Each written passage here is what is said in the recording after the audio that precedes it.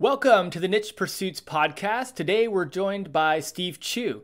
Steve has several different successful businesses. He runs mywifequitherjob.com, which is a website that's been around for quite a while, helping people out with starting side hustles on maybe Amazon and the like. He also has a successful e-commerce brand that sells handkerchiefs and other products that he's had for nearing 20 years. So he's got a lot of experience in the online world.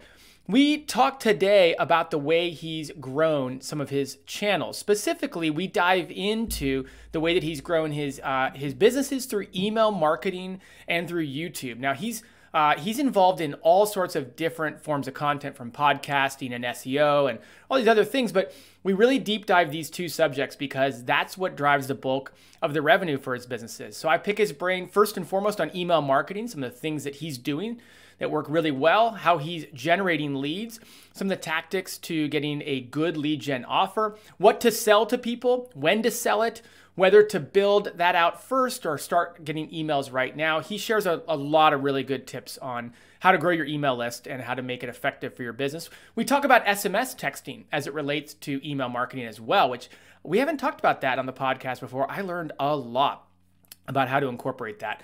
We spend the second half talking about how he's grown out his YouTube channel. His YouTube now has over 200,000 subscribers, and we drill into what makes up a good YouTube video, how to come up with topic ideation, how to write a script, some of the key elements to making a good YouTube video, like watch time, how to increase watch time, how to keep people engaged with the platform and keep watching your videos. He just dives into all the things he's learned about YouTube and how to make it successful for your business.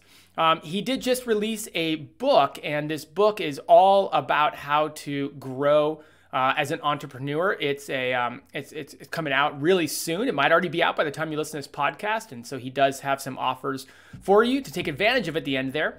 But all in all, if you are looking to expand your brand beyond maybe just one thing, beyond just a website, beyond just an e-com store, if you want to create a true brand out of it, this is the podcast for you. Introducing nichesites.com. Are you looking to scale your niche site portfolio or build your first website?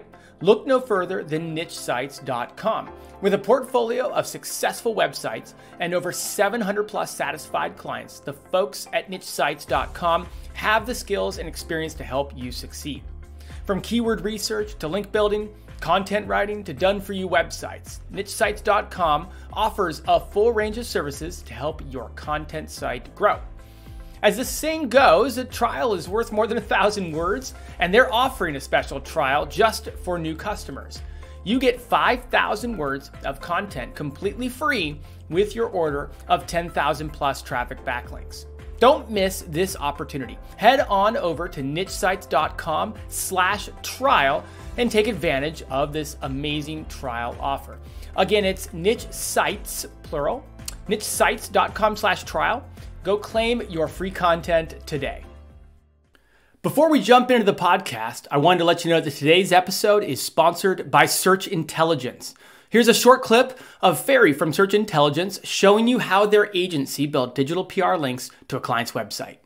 What a crazy campaign. How to sleep on your back. This campaign got us links in Huffington Post, Glamour magazine, Mirror, and lots of other great news publications. Let me show you how we've done it. It was so simple. Our sleep client provided us with expert commentary about how to train yourself to fall asleep on your back. They also gave advice on why it's best to sleep on your back. Once we've had this information, we went to Muckrack and searched for journalists that consistently write about sleep and well-being. We've sent these journalists the advice provided by the client, and within one day the links started flowing in. Glamour magazine, a DR81 website, picked it up. Huffington Post, DR88, Mirror UK, DR90, a massive avalanche of links blasted to our client's website with this simple yet effective campaign about how to sleep on your back. I hope this inspires, and I hope you'll use this technique to land massive links to your or your client's website. If you want similar link building PR campaigns for your website, head to search-intelligence.co.uk and get in touch with them now.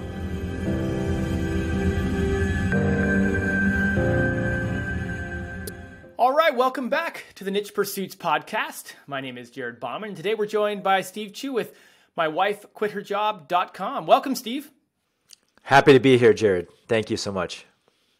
This is going to be a fun one. There's so many things we could be talking about today. As you and I were getting ready for today's episode, I felt like I was at a restaurant and I was picking from a buffet menu. We could talk about your e-commerce. We could talk about a lot of the things you're working on with My Wife Quit Her Job. You have a book coming out. I mean, we're going to focus on My Wife Quit Her Job, but before we get into the details there, give us some backstory on who you are and all the things that you have going on at this point and maybe what led you here.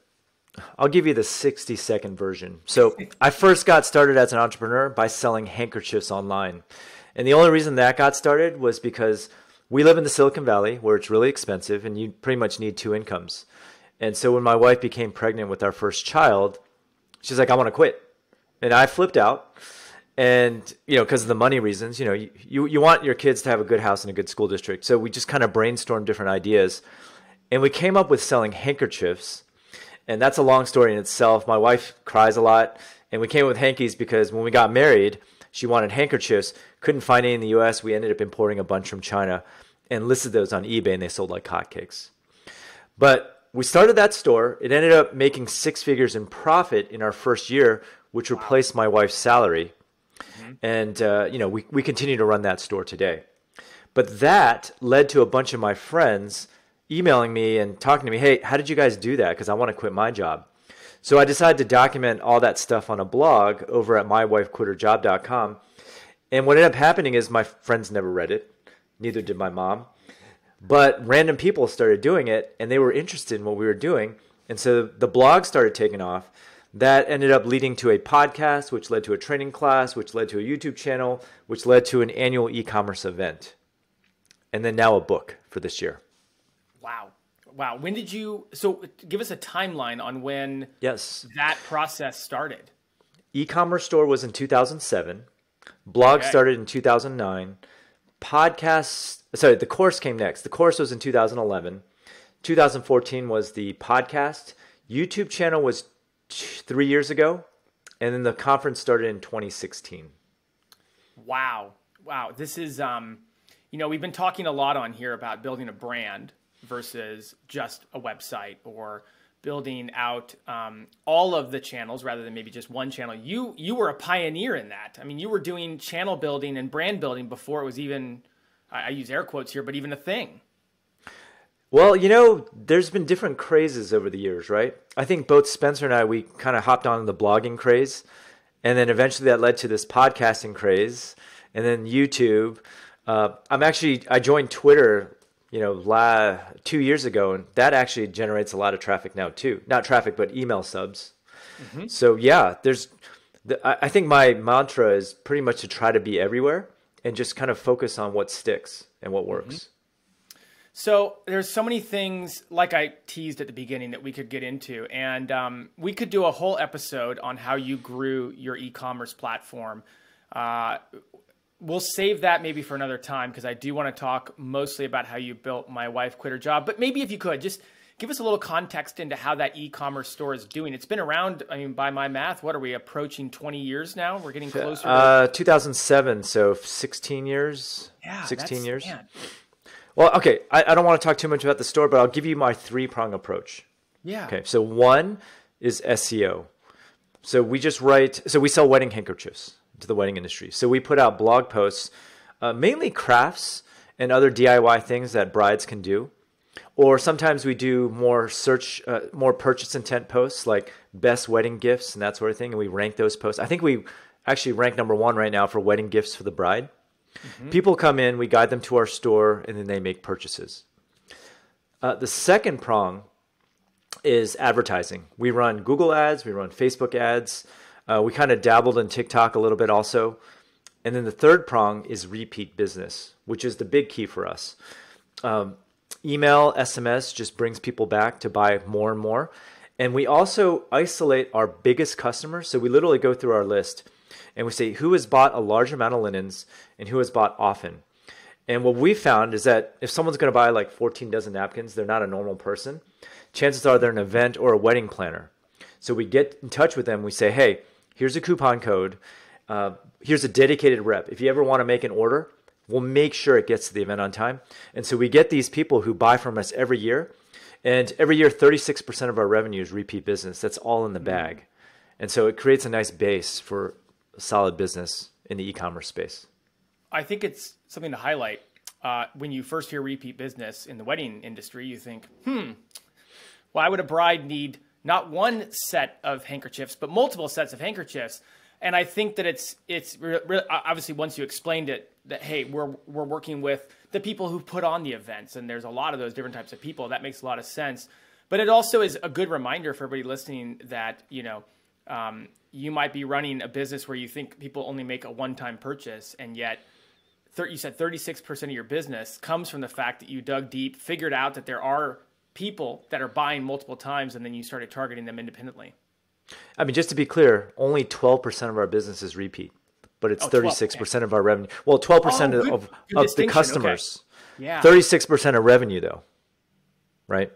Plus, the divorce rate's pretty high too, Jared. Just to be frank. So yeah. Well, I mean, I don't want to date myself too much, but I was actually, my first career was a wedding photographer, and right around the time period when you started this business. So we probably crossed paths at some point. I was shooting. We might have. A year.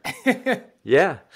Yeah. So yeah, it's not a huge fraction of repeat customers, but the fact that we target the large ones makes it actually a significant revenue source.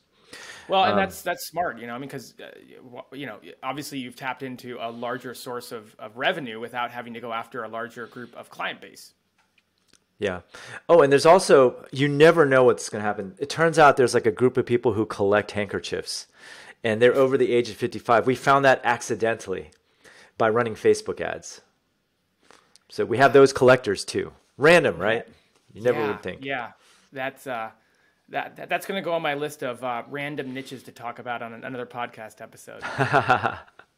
Well, great. So maybe just put in context as we transition, like, what does the My Wife Quit Her Job brand, how does that compare in terms of like maybe size or time you spend or revenue or something to your e-commerce platform?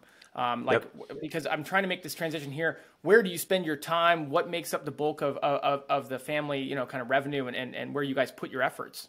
Yeah. So I work about 20 hours a week, and my wife does the day-to-day operations for the e-commerce store. So I'm in charge of marketing for the store.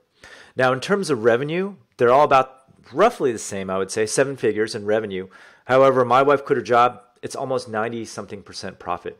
Right. Whereas the margins for the e-commerce store are around 30%, I would say. Right. We sell on both Amazon and our store. Oh, good. We also just recently bought our warehouse because where I live, like the rents are ridiculously high. They were getting increased by 30% every year. We finally said, screw it, we're just going to buy our own warehouse. And now actually our margins are probably even higher now. That is great. Several 7-figure businesses and working 20 hours a week. Let's get into the details about how you built up some of these businesses. So mywifequitherjob.com. We talked about when the e-com site went live and the brand, and that was in 2007. When did the website, my wife, I got to get that out better, mywifequitherjob.com, when did that go live? That went live in 2009.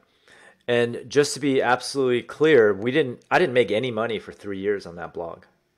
It was kind of a slog, as most content businesses are. And at the time when I started, I actually didn't know what I was doing. Contrast that to the e-commerce store, which made 6 figures in profit in the first year. What's the beauty about blogging and content, though, is that it starts out slow, but then once it shoots up, it really shoots up. So My Wife Quit Her Job, I just put myself on a schedule. I was only just writing 1 blog post per week. And I just chugged like that. I basically made it part of my routine. I was like, okay, today's my day to write the blog post. And I just talked about all these different topics on e-commerce. And it started getting search traffic after a while. Were you working full-time at that time? Because you talked about how I was. Your wife left her job, obviously. That's the whole theme here. But you were still working a job. That's correct. I was an engineering director of microprocessor design until 2016. And the blog was my retirement plan. Really? Wow. Okay, so all this is happening while you're working a full-time job. All right. Initially, what was the target for the website? And you know, when you were blogging, were you going about it with an SEO strategy? Were you going about it with a content strategy? Or I was going to say, so many of the times we interview people who they start their website off with an approach that was totally wrong, and then they kind of have a moment where they realize it, and then they go back and they adjust their strategy. Yeah, in the beginning, so this is why I even started blogging. There's this guy named Steve Pavlina. I don't know if you've ever heard of him, but he's one of the early bloggers in the personal development space. He wrote this blog post called How to Make Your First Love Dollar. And he was saying that he was getting $4,000 a day on AdSense. And I read his blog and I was thinking to myself, hey, I can do that too. I just need to write articles. And so I just wrote about everything that I was working on with the store. And then over time, I started learning more about SEO. That's incidentally probably when Spencer and I first met, because I was interested in his tool. I was using Market Samurai. I'm going to date myself here. Oh, I remember. And then I moved. You remember that tool? And then I started using Longtail Pro. Yep. And once I started using Longtail Pro, things started taking off because I was much more deliberate with what I was targeting. And so I think year 2, I started making some money. Year 3, I hit 6 figures, and it was all pretty much on the backs of SEO and email marketing. Email marketing, which we're going to get into. I mean, you have a fantastic email marketing strategy. Out of the gate, though, in those first couple of years, was it mostly AdSense that was driving the revenue, or were you also doing affiliate plays? It's mainly affiliate and AdSense. And again, I didn't make significant money until year 3, just to be clear. Yeah. Well, let's talk about when things changed and some of the steps you've gone through over the last, 5 or 10 years now to grow this brand out. Maybe give us some numbers on where things are at so people can kind of get context, because like you said at the outset, there's a lot of SEO traffic or organic search traffic. You've got email marketing, and you've got an email list. You've got social channels like YouTube and the like. You've got a podcast. Like, give us some framework for what it's at right now. Yeah. So what do you want to know specifically? Well, I'm thinking we're going to get an email marketing. How many email subscribers do you have? We're going to talk YouTube. Maybe what are some good metrics that you're at on your YouTube channel? Those kinds of things. Yeah, sure. Okay, so the email list is at 100K. The blog gets around 300,000 visits per month, and it's very focused on the e-commerce and business space. Kind of similar to Niche Pursuits in a way. Although I'd say mine's a little bit more focused on e-com, whereas Niche Pursuits pursues a whole bunch of different areas. YouTube channel just crossed 200K subscribers. And what else? The podcast is a top 25 show in the marketing space on Apple Podcasts. And these are just all things I've been doing over the years. Yeah. And what and from my research for this interview, I knew some of those numbers, and I really wanted people to hear, a lot of us go about brand building, right? And we do all the things, but we aren't necessarily doing all the things well yet. And I think something that I've picked up on is that you're doing all the things, and you seem to be doing each of them pretty darn well. 200,000 subs on YouTube, not easy. You've got to be producing good content, and you've got to be committed to it, and so forth and so on. So it's really compelling. I can't wait to ask you a bunch of... I'm happy to share my entire process. I only do one thing a year. That's how I operate. Because I have kids and I try to spend all my afternoons with them. So 2 years ago was the year of YouTube. This past year is the year of the book. Previous years, it was like the year of Facebook or the year of ads. I only pretty much do one thing and focus on it for the entire year before I move on to something else. And by then, I've established a routine that I can actually maintain the things that I've done in the past. That's just kind of how I operate. Wow, that's a gold nugget right there. So you spend a whole year just focusing on learning the channel, optimizing the channel, growing the channel, and then you move on, not as if you don't do it anymore, but you've kind of optimized the process at that point to where you have the bandwidth to move on to something else. Yeah, and let's just talk about YouTube since you mentioned that. When I went all out on YouTube, I joined a bunch of mastermind groups. I hired a YouTube consultant to help me out. And oftentimes I'll do that. Just hire someone to help me jumpstart. They're not doing the work for me. They're just kind of advising me kind of on the side. And I learned so much about YouTube. And there were so many things I was doing wrong in the beginning. And we can touch upon that if you want. I don't know how many people in the audience are trying to start a YouTube channel. Quite a few, I imagine. Okay. Let me just go down my list here. Let's talk Let's talk about your email marketing strategy. And, Okay. when I went to mywifequitterjob.com, I see pop-ups, I see lead gen pieces. Like, what's working for you? What consistently is the driver of the email marketing strategy? Yeah, I mean, the first things first, you need to have a decent lead magnet. And so I sell a course on e-commerce, so it makes sense to have my lead magnet provide like a teaser for that. The way I operate with the lead magnet and the free mini course, which is what I offer, is I make sure that mini course is as good as other people's paid classes. So I have video, I have text. So what you got to understand is some people enjoy reading, some people prefer to watch a video. So in that autoresponder sequence, I always include both because some people don't want to watch a video. And as soon as they sign up for that 6-day mini course, I try to grab their phone number as well. Because I found that phone numbers, I do webinars once a month. I found that phone numbers are the best, or text messages are the best way to get people to do something. Because the open rate is like 90+%, and the click-through rate is always in the double digits.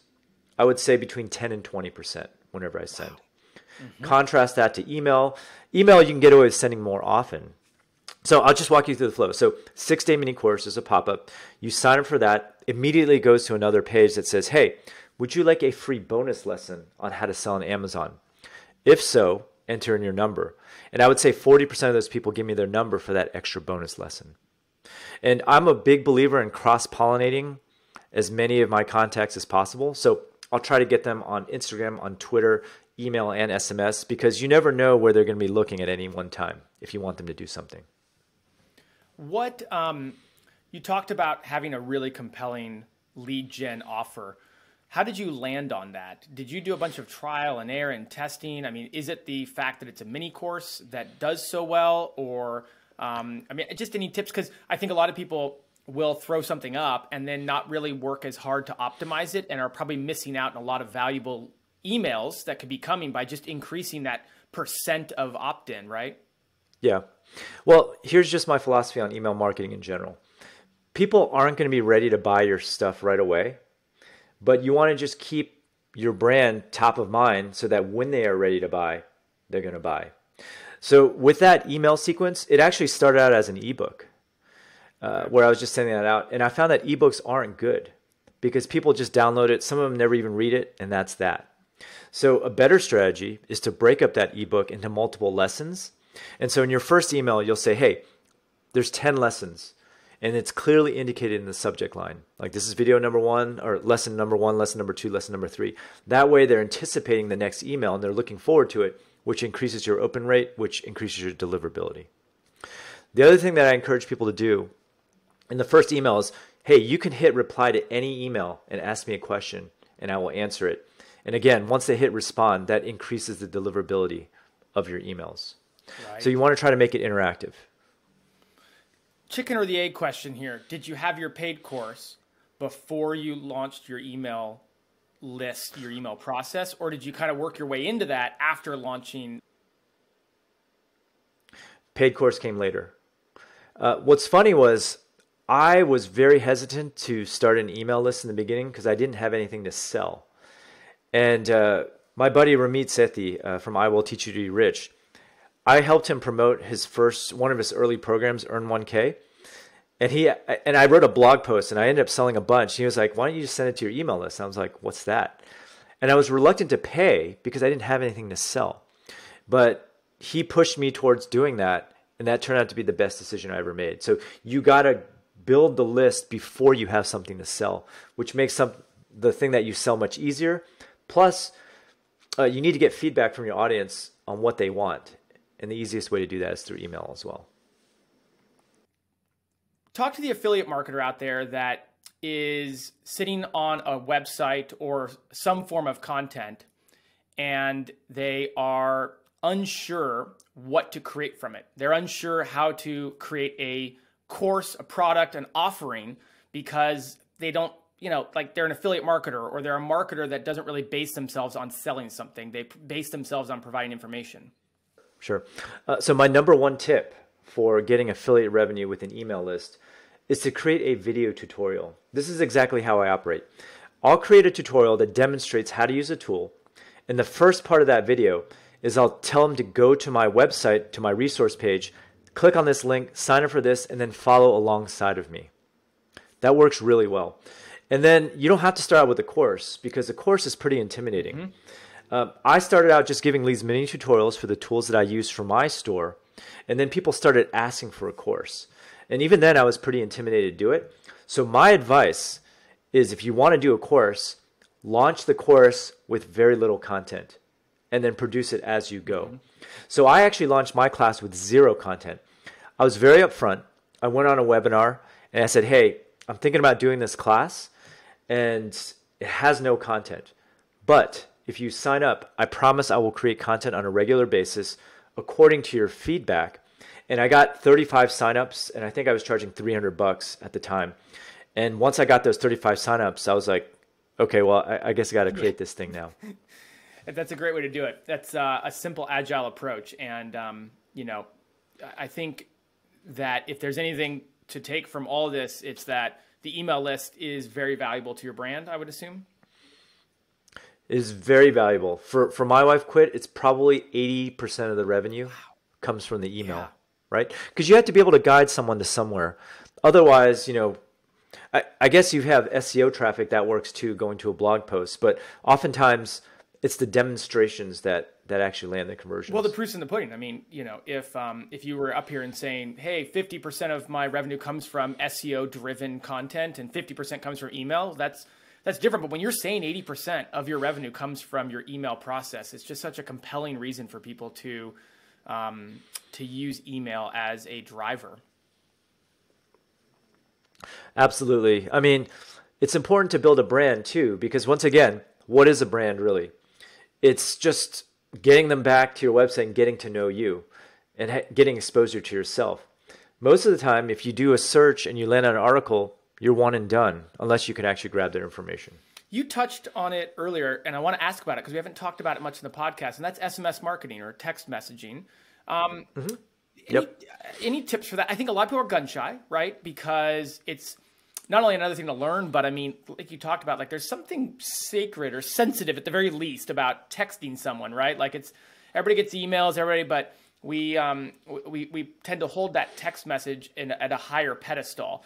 What tips do you have for people who want to start utilizing that in their marketing channel? Okay.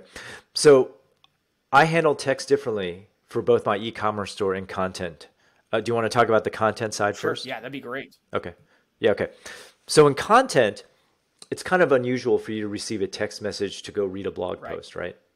So I tend to reserve the broadcast for texts for My Wife Quit Her Job when I have something to show them. So if I'm doing a webinar or if I'm giving a free presentation or something like that, that's generally the only time I send texts.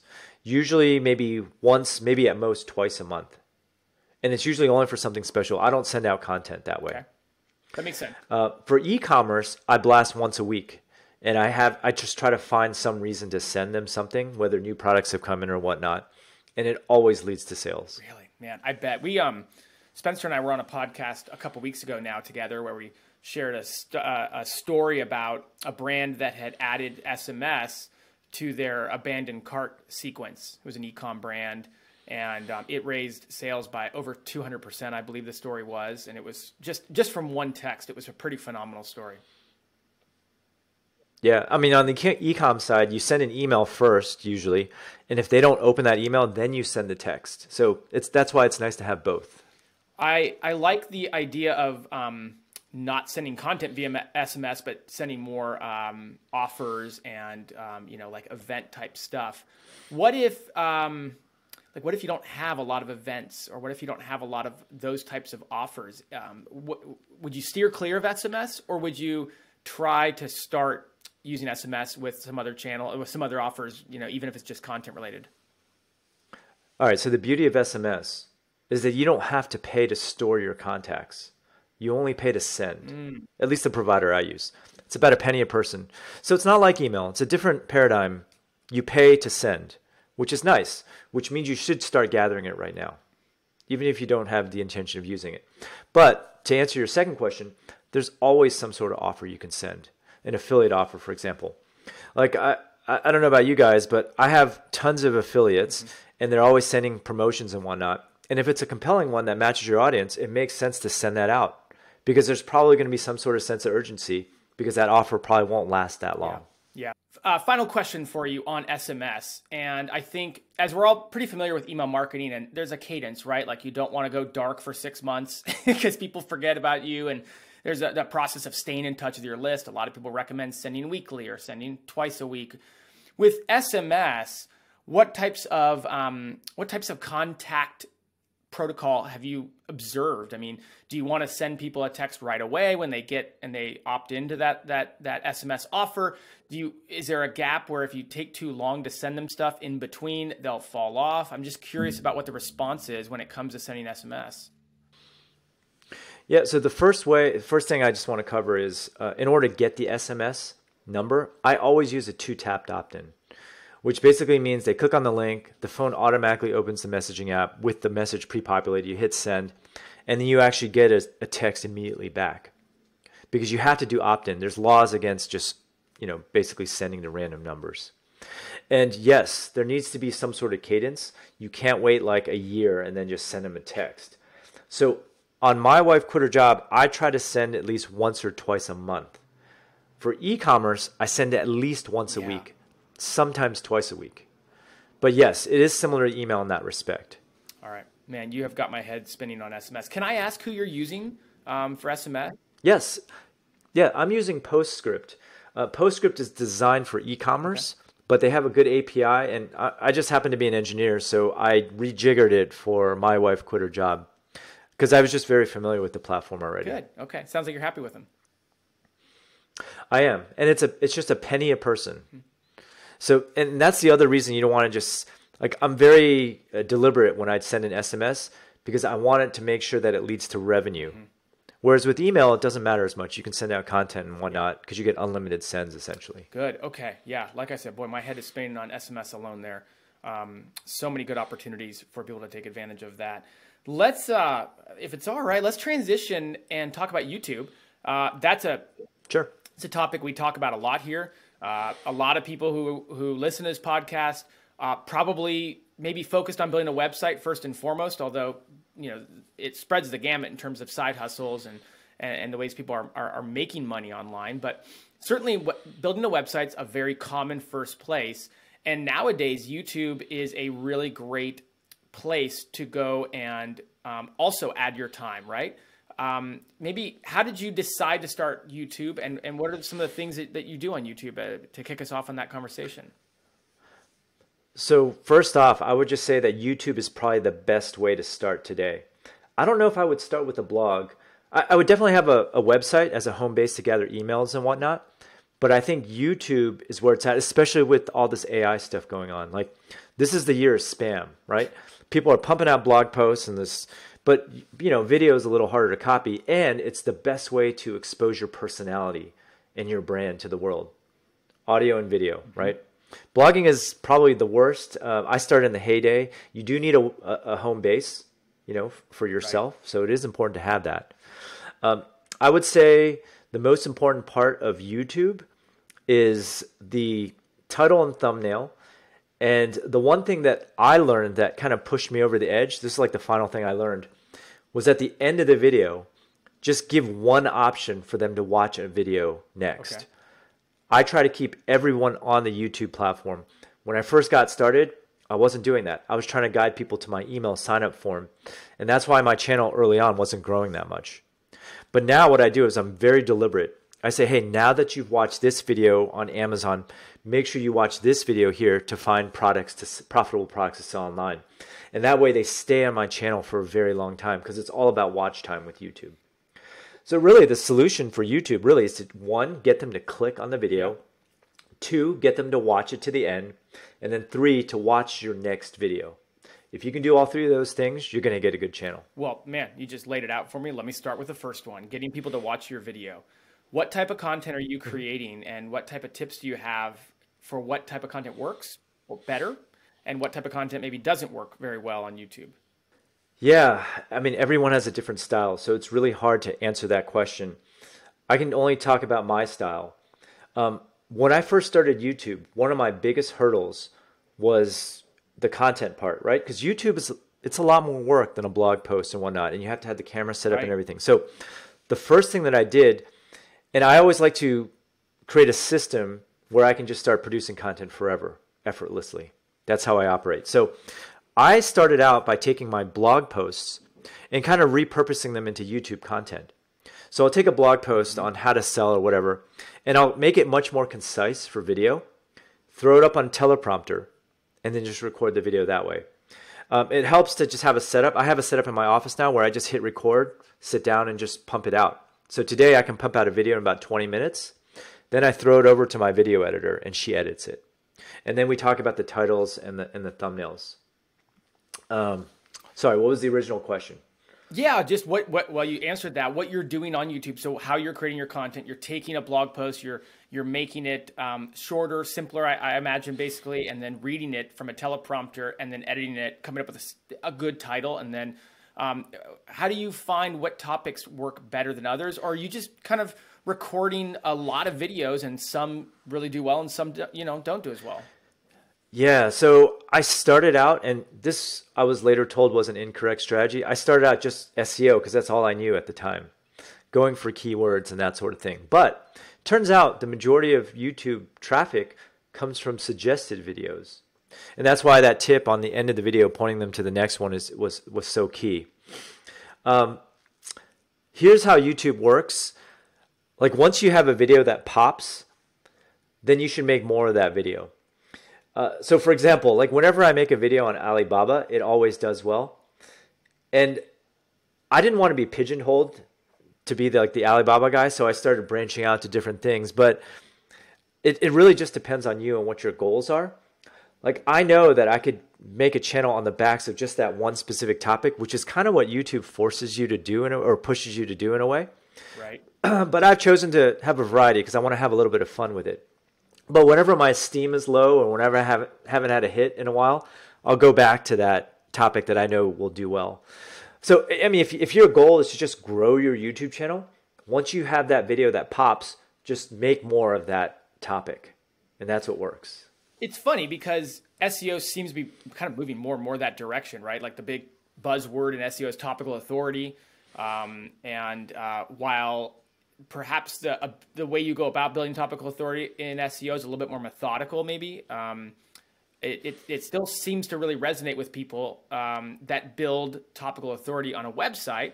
You just have to do that on YouTube. Now, in SEO, we have to pay attention to all these things like, being concerned with making sure every page matches a unique search intent and we don't cross topics too much so that we have pages that compete for itself. My understanding of YouTube is a little bit more liberal. You don't have to worry quite as much about that. When you say go all in on a topic, like maybe play a scenario out or kind of walk through it a bit so people understand just how deep they should go into that well. So YouTube is a lot more liberal. So when I write a blog post, I just answer the question, no stories, nothing, because Google just wants the answer, which unfortunately has the side effect of removing all the fun parts of writing for me. And so that's why I started hiring writers for that, right? Because it's no fun. YouTube, you're trying to entertain someone. So those stories are actually important.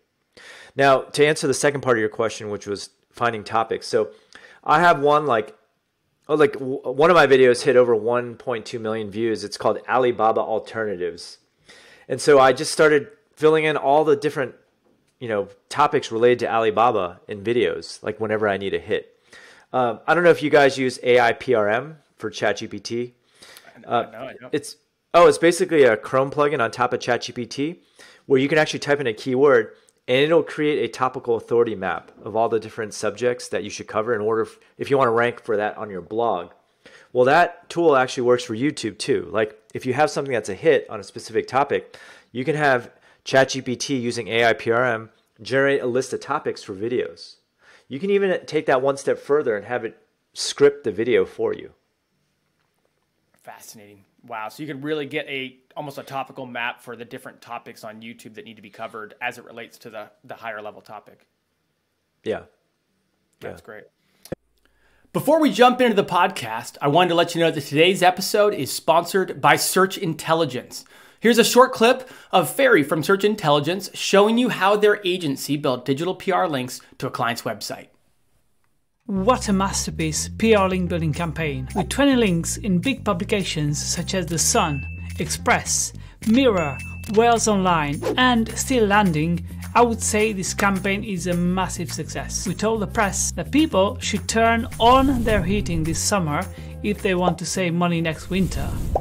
And we landed over 20 links in national and regional UK publications for our boiler client. That's crazy. The campaign hook was pretty clever. It is a known fact, at least in the boiler trade, that if you keep your boiler off for many months, it might rust and it might get you into trouble if you keep it turned off from spring to next winter. We therefore advise the press, with an expert commentary piece, on behalf of our boiler client, that people should turn on their boilers this summer just when the heat wave is in full swing. This way they can avoid a boiler failure next winter and save money. Massive publications picked up our story, including The Sun, Express, Mirror, Wales Online, and a few more dozen publications, giving our client links, lots of links, and lots of happiness hormones. No wonder that so many journalists covered our story, as this headline is a massive link magnet to their audience. This case study highlights the fact that a clever hook can be applied to any insight or story to make a campaign more successful and more compelling to journalists. Can you imagine when people see this headline in the news, "You should turn on your boiler this summer"? There's no way they would not click on it. I would click on it. So this was the hook, and this is why this campaign was so successful. I hope this video inspires and shows you what's possible with a clever hook. If you want similar link building PR campaigns for your website, head to search-intelligence.co.uk and get in touch with them now. The second thing you mentioned was keeping people on your video to the end, which in my YouTube experience is not as easy as it sounds. And correct, it's not. It's, you know, I mean, it's, why are we surprised, right? But like, it's not uncommon to get watched, you know, and just to be clear, they measure it in percent watched, right? So correct. One of the stats you'll see heavily promoted in YouTube's analytics is the percent of the video that was watched, and that must be obviously an aggregate. But I mean, it's I'd say difficult, broadly speaking, to get that over 50%, right? Like that's a pretty good. If it you is. Get 70% of the people to watch it all the way through. So what have you learned in terms of how to get people to stay all the way through? Is there a lot of variance there? I just love to get your tips, because like I said, it's not easy to do. I'll tell you the low energy way of doing it, which is what I do. When I film my video, it's literally just me sitting in a chair in front of my bookshelf. All my videos are like that. So to keep things interesting, you need to switch the camera angles up like every 3 to 4 seconds. So really, it's just like a zoom, a pan, annotations in the video, a little bit of B-roll. Like you just take some time to just film yourself doing different things and just have your editor splice those in. I would say every 5 seconds, the camera should shift. So that's number one. Another way you can do it, and this just depends on your script, is you leave an open loop, and you always leave people hanging, right? Like you'll say something like, hey, this next tip is going to blow your mind. Like if it's like a list post or something like that, or, you know, whenever you introduce the next tip, you want to tease it a little bit. Or in the beginning saying, hey, this last tip, you know, make sure you watch to the end because this last tip is going to be really helpful. Mm-hmm. All those little things help. So it's a combination of just video editing as well as scripting it in such a way that keeps people curious about what's going to happen next. A lot of people, when it comes to YouTube, will just get the topic and then kind of press record and then start talking about it. And so the benefit there is obviously it conveys a very natural conversational approach, and people can really feel the efficacy in the brand there that you're communicating and stuff. The downside, though, is it's kind of hard to be these things you talk about. It's kind of hard to tease the next topic. And you use a teleprompter. How do you use a teleprompter? Because clearly then you have a script and you're able to actually communicate the types of things that keep people engaged. How do you use a teleprompter but still be personable and natural? Like, you know, that sounds like you're playing both sides really well. The key is to not put everything word for word on there, right? If you include an outline or bullet points and then fill in the blanks, that works well. At least for me. I think everyone, like I know some people who can read from the teleprompter really well. It just really depends on how good you are at it. I prefer bullet points. That's a good point. Yeah. I think that there's obviously, once you find your way with it, maybe 20, 30, 40, 50 videos in, but certainly for people starting, that those first few videos are quite the hurdle if you're not used to being on camera. I mean, let's face it, your first videos are going to be bad. Like I still have some of my earlier videos, and I mean, I leave them up there since they still get traffic, but like I'm always shaking my head. It's just something you refine over time. It's like blogging. Like my first blog posts, which I've eliminated now for SEO reasons, I read them now and they were horrible. You just get better over time. That's a good point. That's a good point. So the third thing you brought up on YouTube was the ending and keeping people engaged in the platform. I want to talk about a couple things there. First off, why is it more effective for your brand overall, for your revenue, for your all those components, to not send people to where you can track them, monetize them, email list? You know, I mean, is it literally a trade-off, or do you end up capturing them at some point in the future if you kind of send them on to other videos? So what I do now is in the middle of the video, I say, hey, by the way, if you're enjoying this lesson, make sure you sign up for my free six-day mini course below. Just something subtle like that. And then I include the link in both the description at the top as well as a comment that I pin to the top. Because on mobile, you see the comments, you don't really see the description. Yeah. And then at the end, I just try to keep them on YouTube. So they're trade-offs, but in general, it's much more beneficial for you to have a video that pops, because people will just start Googling you, or they'll read the description to get in contact with you, than it is to get just like onesie twosie email addresses. Right. Yeah. It's true that, you know, from what I've worked with brands on YouTube, there's a much more difficult connection from YouTube to their brands and the revenue and the type of business they get from it. How do you assign value when it comes to YouTube to your business? You talked earlier about how I think you said 80%, my notes here. Yeah, 80% of revenue you can kind of attribute to email. But where does YouTube play into the strategy, and kind of why are you spending as much time on it? YouTube is my #2 driver of email subs. Wow. It's also the #2 driver of affiliate revenue, because of that method I mentioned earlier, where I have people literally click on my affiliate link and follow along with the tutorial. So it's a big deal. And because YouTube has such a good discovery engine, it's better than, you know, Google search in a way, because it's less crowded, I would say. I think that's probably the biggest advantage, because it's a bigger hurdle to start recording videos. So that's why I think YouTube's a better opportunity than blogging today. Yeah. Well, I was going to circle back to that. You said YouTube's a bigger opportunity than blogging. Any other tips on YouTube in general, and maybe speak to the person who hasn't started a YouTube channel, but they're sitting on a goldmine of content, right? So whether it's content they've written in blog format, whether it's content they've produced elsewhere, like any other tips for people who want to get off the ground with YouTube? Okay, so for me, and I can't speak for everyone, but for me, it was all about friction, right? If you can get a little mini studio set up where all you got to do is turn on the camera, sit back and have the teleprompter there, that's going to allow you to do video.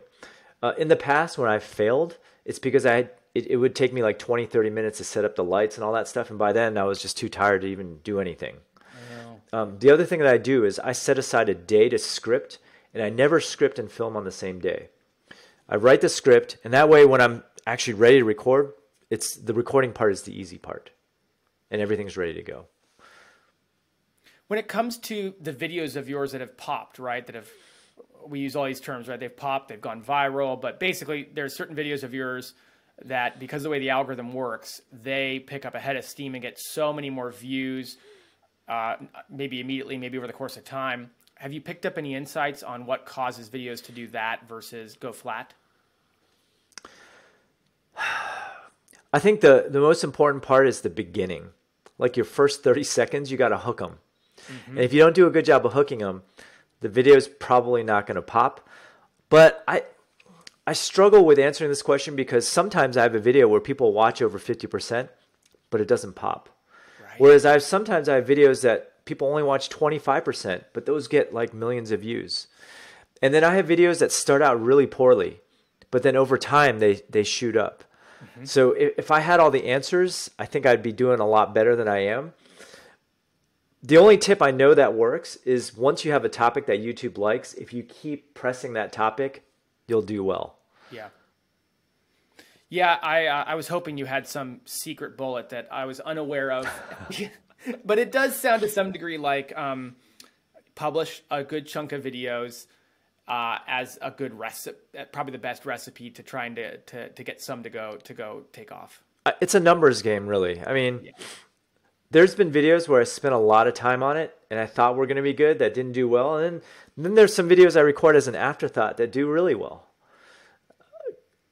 I think maybe I don't do this enough, but sometimes it helps to just really examine your videos very closely and try to figure it out, what's going on with analysis. But I don't know. I wish there was a definite pattern, but I don't really have any answers there. Just watch time and keeping people on your channel, really. Well, I think you've definitely shared a ton of valuable tips for how to get people engaged. And I mean, at the end of the day, like, you're right. Some just take off, some don't. We've been seeing that forever, though. That's how, to some degree, that's how Google works, right? Like, you can have, and blogging is very interesting because you can get such a formulaic process down that it really is fascinating when one blog post takes off and the other one doesn't, because you're like, I literally wrote it the exact same way. Yeah. Why did one do so well? And yeah, but we're used to that in blogging, and certainly with early on in the Facebook algorithms, sometimes certain posts would go viral. So I think you're kind of echoing a long-standing sentiment, and publishing good content on YouTube is a numbers game, like you said. Here's one thing I will say. You don't want to make videos on disparate topics, because once you build a subscriber base for something that they like, YouTube, for your future videos, they spread that video based on the behavior of your existing subscribers. Let me just give you an example. I have a buddy who used to talk about investing on his YouTube channel. During the pandemic, all of his content was about stimulus checks because that was what was popular. He was getting tons of views for that. But he built up this subscriber base of stimulus check people who didn't have money, so that when he went back to his investing content, it basically killed his channel. All those stimulus check people. So you never want to veer too much. Like you want to have like a type of subscriber in mind, and then maintain that subscriber base and make sure you're putting out videos that subscriber base likes. Because you can, in fact, kill your channel. Wow, that's a really good example. Stay in your lane, I suppose, would be the right way to say it. Good way to summarize it. Okay, so a couple things that, I mean, just to kind of bring us back. So we've been talking for a while, and I love your tips on email marketing. I love your tips on YouTube. What other unique things are you kind of doing to help engage your audience? Now, I will tease you here. If you can get into it, I know you're using chatbots to some degree to help automate some of the lead generation, and I personally am fascinated by that, so I thought I'd work that question in. Maybe that would be one of the things you'd want to talk about in terms of some of the tips for also how you're kind of accelerating some of this lead gen. Yeah, so I would say that I'm using chatbots more in e-commerce land than I am for My Wife Quit Her Job. So I'll just touch upon the e-commerce real quick. The two questions that we always get in e-commerce land are, when is it going to ship and where is my order? So we use a chatbot for that because they don't have to enter in anything. They click on a button. The email address associated with their Facebook account automatically queries our system, which returns back their order information. That's why we use that. And then in general, just live chat is a pretty good interface for people shopping. Mm-hmm. For My Wife Quit Her Job, I use something similar. Like if they want to ask a question, like I steer them over to my 6-day mini course. And I have keywords in there that help guide them to whatever topic they're looking at. But the primary way for My Wife Quit Her Job that I use is I run ads, messenger ads. And the reason I like messenger ads for my specific niche, and this really only applies to me, because Facebook classifies my site as a get-rich-quick site, so it's really hard to get my ads approved. I don't know if you guys have that same problem, but I found that when I combine that with Messenger, then I can get my ads approved, and it's much easier to get an email address because it's already pre-populated in the Facebook system. So I'll ask them in the chatbot, hey, were you looking for my free 6-day mini course? They type in yes, and then the next question will be, hey, please click on your email below and we'll sign you up. And so they just have to tap it on their phone, no typing required. And so those ads work really well for us. You're using ads to drive traffic. You're helping to fulfill that with chatbots and these sorts of things. You're doing YouTube. You're doing email marketing. You've got a blog. You've got 2 brands. You work 20 hours a week, and you are really good at focusing on one specific thing. Maybe I can start to bring us to a close here by how do you do all this stuff in that amount of time? And certainly, I'm talking to that person out there that's feeling overwhelmed by the thought of having to go and start a YouTube channel because they already have too much going on as it is to try to keep up with everything. Like, you seem to be able to accomplish a lot, and I'd love to hear from you how you do that. Yeah, so as I mentioned before, I really only focus on one thing, and I generally, for like a year at least, and I don't move on from that one thing until I have a system for it. Sometimes that system means outsourcing it to somebody. Sometimes that system is a piece of code that I write, right? But I don't move on until I know I can just kind of maintain it pretty easily in the background without a lot of my time. I think hiring my VA for all the content stuff was magical because she edits my podcast, my videos, my short form videos. She even answers my emails sometimes, right? But I started out doing all that stuff myself. I was editing my own videos. I was editing my own podcasts. And then I just put together, I use Loom a lot. I don't know if you guys use Loom, but I just record tutorials of exactly what I'm doing. And then that way I can pass it on to someone if I'm tired of doing that. So I got tired of editing YouTube videos really quick because it takes forever. So I just put together an SOP of how I do it, turned it over to my VA. It took a couple of iterations because she had to learn the tool and whatnot, but now it's a well-oiled machine. It's the same thing how I do everything. Twitter, I ended up outsourcing it to somebody. What else have I done? Podcast editing, I've outsourced. Ads, I still haven't outsourced yet because ads, I feel like I'm spending money and I want to, and ads change all the time. So anything that's kind of mission critical, I tend to still do myself. And just one general philosophy is I like to do things where I do it once and I get long-term gains.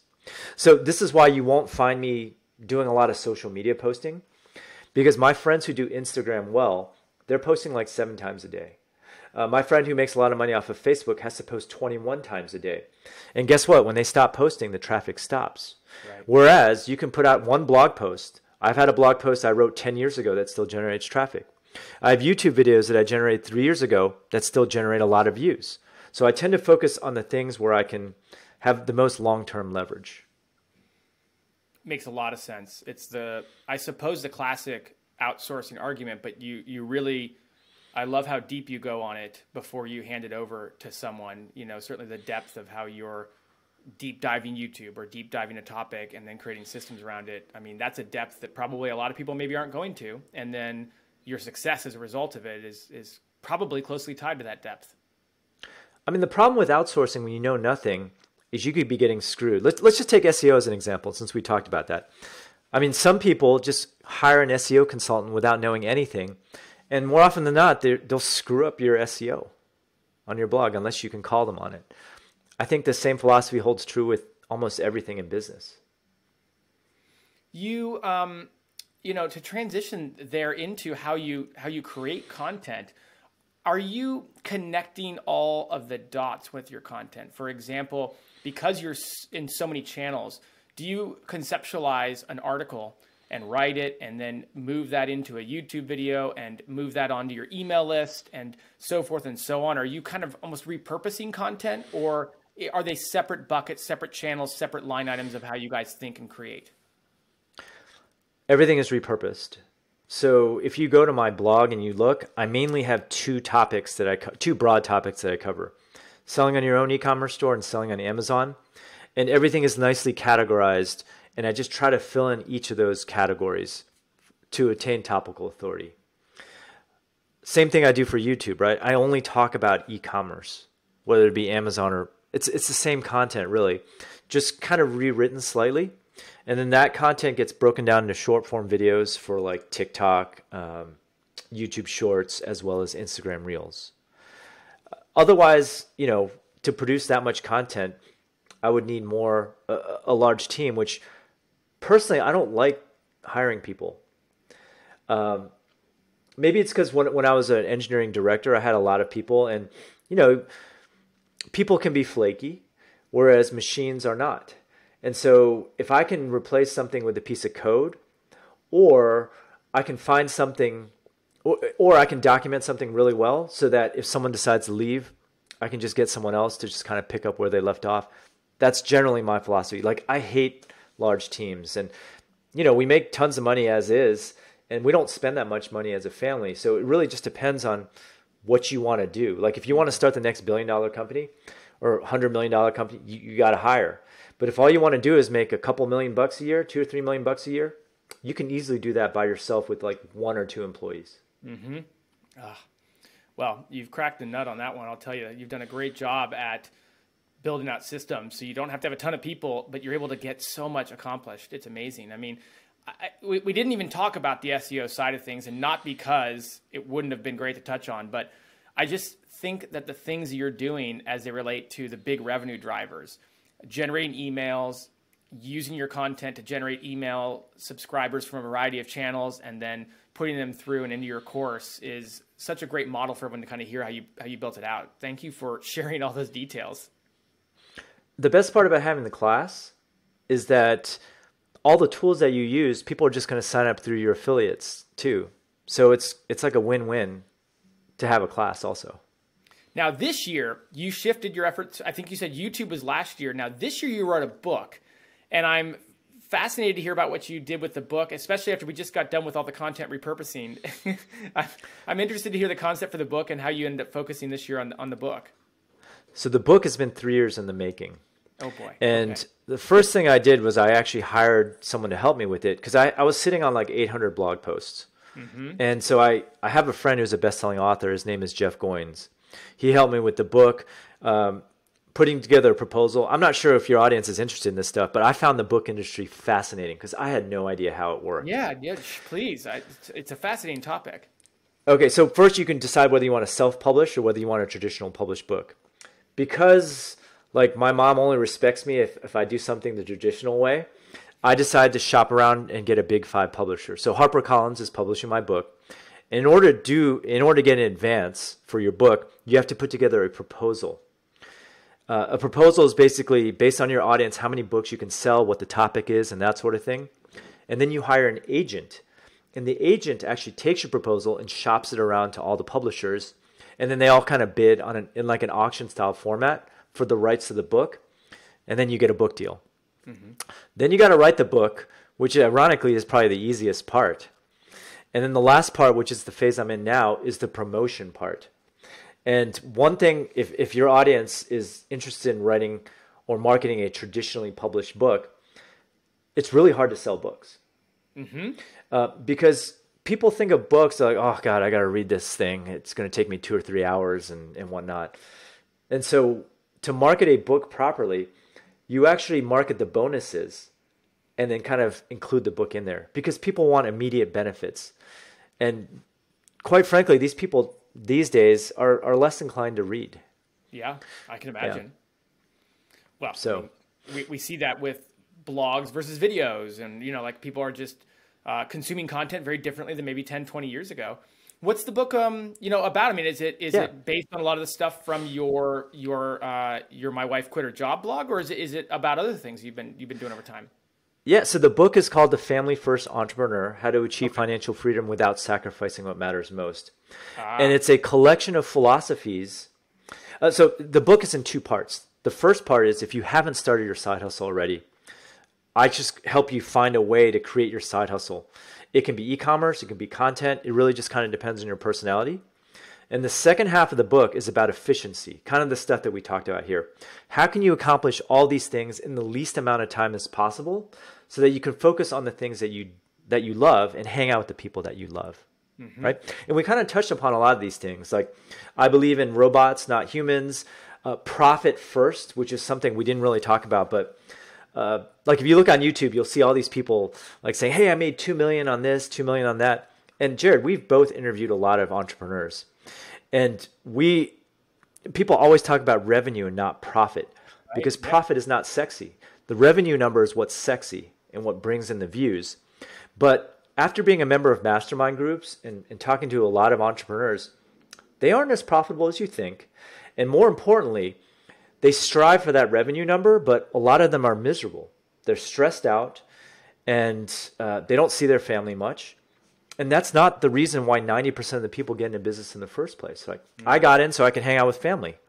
I'm sure most people feel the same way, and you don't need to make like $100 million to be happy. That's what the book is about. Well, you're certainly a living testament to being able to make money, not work a ton of hours, and be very, very efficient with your time. So I think I'll have to pick up the book and give it a read. And don't get me wrong, it's tough. As entrepreneurs, we have egos, right? I would love to create the next $100 million business. Right. Yeah. But part of it is just knowing what you want and what your priorities are.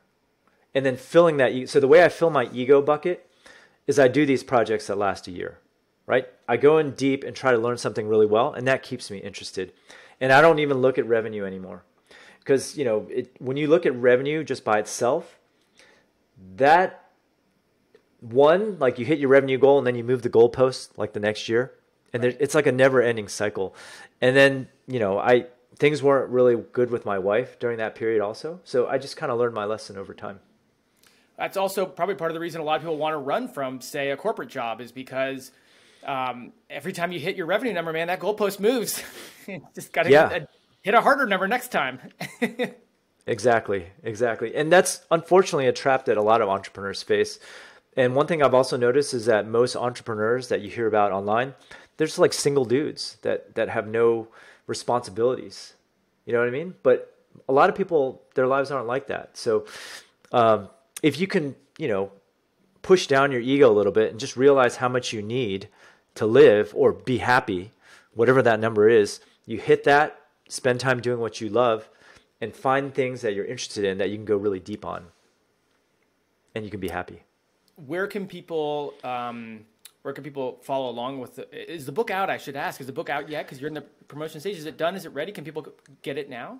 The book comes out in May 16th. But the bonuses that I'm offering are available now if you pre-order. So one of the bonuses is a 3-day course on how to start a print-on-demand business. The reason I start with print-on-demand because I call it a gateway drug. It's not going to make you life-changing money, but it costs literally $0 to start, and you can make some money this way, kind of dip your toes in the water, and then that'll lead to something else. The second bonus is a 2-day course on how to get started making money with content. And I cover blogging, YouTube, and podcasting, which are the 3 things that I do. Mm-hmm. And then I'm also going on the road for book parties as well. Very nice. And one other thing is starting in April, I'm literally giving a live webinar every single week about a certain topic, and the book is your ticket. Book's your ticket to get in. Where can people go get the pre-order? You can go to thefamilyfirstentrepreneur.com. There's instructions in there. You basically pre-order the book at wherever you want. Most of you guys are probably going to shop on Amazon. And then there's a form that you fill out where you just upload your receipt, and then you'll get your bonuses right away. Okay, very good. And for people who are listening after the pre-release hits, is that something they'll still be able to take advantage of? Or if you... They'll still be able to get all the bonuses. Okay. Absolutely. The bonuses That's not going away. As you know, sometimes these podcast episodes, people keep listening to them for years and years. So people can keep getting those bonuses even if they listen to it after the pre-release is over. Well, good. Man, Steve, that hour flew by, I have to say. We are over an hour now, and we didn't get to talk about podcasting. We didn't get to talk about SEO, but we learned a ton about email marketing and YouTube, and I'm really thankful you joined us to share all those great tips. Yeah, thanks for having me, Jared. Appreciate it. My pleasure. Well, perhaps a part 2 will be in order, but we'll let that we'll circle back on that to talk about some of those other topics. But in the meantime, thanks so much for joining us. We'll talk again soon. Introducing nichesites.com. Are you looking to scale your niche site portfolio or build your first website? Look no further than nichesites.com. With a portfolio of successful websites and over 700 plus satisfied clients, the folks at nichesites.com have the skills and experience to help you succeed. From keyword research to link building, content writing to done-for-you websites, nichesites.com offers a full range of services to help your content site grow. As the saying goes, a trial is worth more than 1,000 words, and they're offering a special trial just for new customers. you get 5,000 words of content completely free with your order of 10,000 plus traffic backlinks. Don't miss this opportunity. Head on over to nichesites.com/trial and take advantage of this amazing trial offer.